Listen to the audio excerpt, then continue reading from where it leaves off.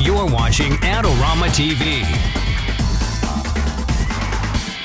Welcome to another episode of Adorama TV iPad app reviews. I'm Mark Wallace. Well, today we're going to look at an app called Percolator. It allows you to throw your photos into the machine, and it sort of adds these really awesome textures over the top of it to make it look sort of like a Klimt painting, which is really cool. So let's take a closer look at Percolator. Before we take a look at Percolator, let me first show you some shots I have here in my photo library that we're going to be working with. I've got this shot here of Dane Sanders and Matt Hill on location in Las Vegas. And I've got a shot of me and my wife hanging out on her birthday, and then here's my bike on the set of Adorama TV.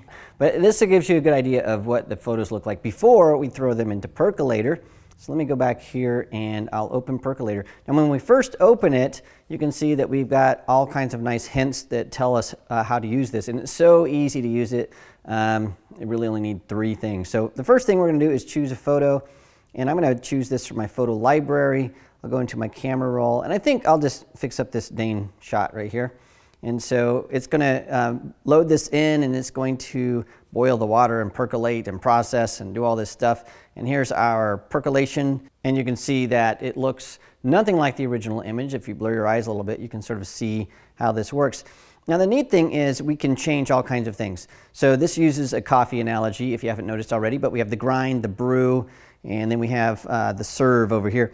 So we can go in here and we can say, you know what, I don't want to have this as a fine grind. Let's do it an extra fine, and then I'm going to regrind that. And it's going to go and analyze that picture. It says preparing, grinding the beans, boiling the water, and then out pops our image here in a second, percolating, and here it is. Bloop. And then it sort of goes in, and we have different sized little circles. Now the thing that is so cool about this, we can push this little coffee cup, we can change everything. So we can change this from rings to this thing called treble. It's going to go in here and it's going to redo the image based on that, and now it sort of looks more like a painting of some sort here. We can do an overprint. Again, it goes in and does some cool things. And so we have all this. I sort of like that. It's pretty cool. But we can do all kinds of different shapes. We can do this one called Full of Stars. It pops it in, it looks like a celestial kind of map. We've got Superstar, and that pops in, it looks sort of funky. So I'm gonna go back here to overprint because I sort of liked it. And looks like Matt's getting smacked in the face. But we have this sort of interesting look here. Now I can also go down here and do some other things. If I click right on that, I can really fine tune exactly what's happening with all the different circles or stars or dots. I can change the sizes, the opacity of that. I can go over to the serve, I can change the coloring that we have. It's going to pop that in really fast.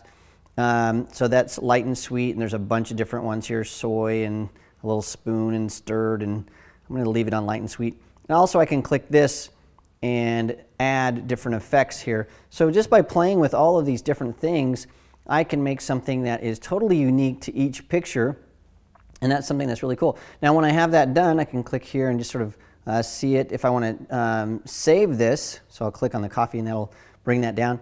If I want to save this or share it with friends, I just click on the little heart button, and then I can share that on Twitter or Facebook. I can send it through email, or I can save that to my photos. So I'll do that.